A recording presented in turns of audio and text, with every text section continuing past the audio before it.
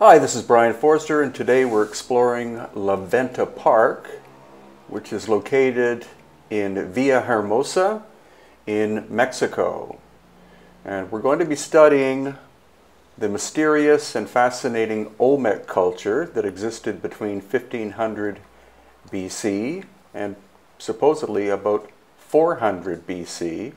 And I honestly don't think that academics, or at least some of them, don't understand this ancient culture very well, as you will see. Now, Villahermosa is a city of 1 million people, and so in this video it looks like we're in the middle of the jungle, but in fact we're in the middle of a city of approximately, or at least 1 million people. And if it wasn't for this man, most of the artifacts that you're going to see would probably have been destroyed by the petroleum industry that moved into the area early in the last century. So here, very much a jungle-like atmosphere. And these are some of the basalt artifacts that are in the Venta Park. Now this one is supposedly, or is called, the grandmother. But why they're calling it that, I have no idea. It's a human, obviously, but why a grandmother? And then this one called the bearded man. Now that up on top is not the bearded man. That's actually what some ancient alien theorists believe is an astronaut. And here we see the bearded man. Could be.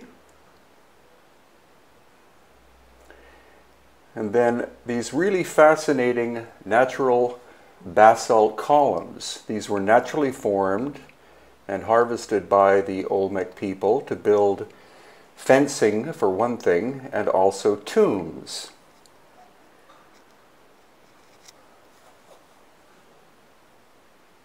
So here is the actual tomb reconstructed. All of these artifacts were moved several miles from their original location, again, because of possible destruction. And this gives you more of an idea of the reconstructed tomb. And then there's a large slab of limestone in the interior that could have been the lid of a coffin of some kind. And many more of these basalt columns. Again, they're natural, and the chosen material used by the Olmec for their statuary tended to be basalt because there's a lot of it in the area where they originally lived. Now we have a classic, excuse me, basalt Olmec head, weighing probably in the neighborhood of 10 tons. I believe less than 20 of these have been found, and they weigh somewhere in the region of 10 to 20 tons apiece. Then we have this one, which is another one of the classic basalt Olmec heads. And for some reason, this one is called the Young Warrior. You can see that it's been weathering quite badly, but that's kind of normal, one would think, being in a tropical location for possibly 3,000 years. And this one is very crude. You can see all of the scarring and the fact that it's eroded quite badly. So Venta Park is a beautiful place to experience aspects of the Olmec culture if you happen to be near Villahermosa. And this one is simply called quadrangular, which it is, but it doesn't really describe who this person, this effigy of this person was. And then this is a classic one that I believe is called Mother and Child.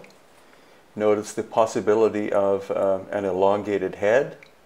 The Olmec did do cranial deformation, as did the later Maya civilization.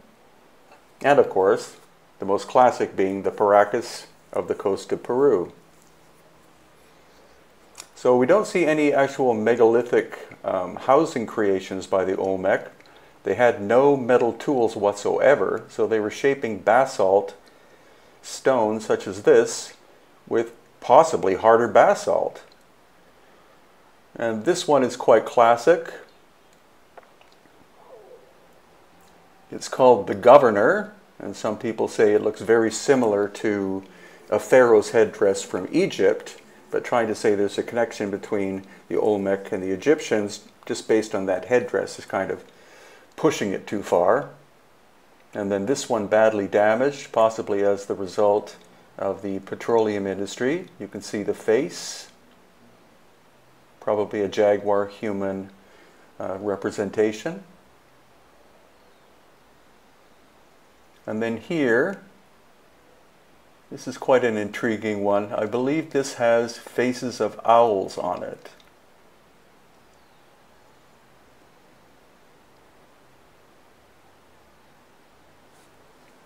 Yes, which you can now see here. You see the two, possibly three owl faces. And as we move farther along,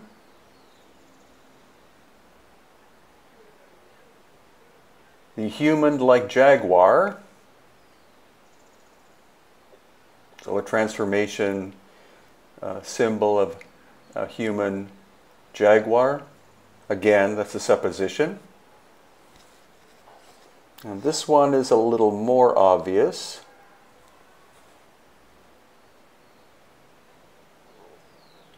Cetacean, as in whale. And you can see it does look quite whale-like.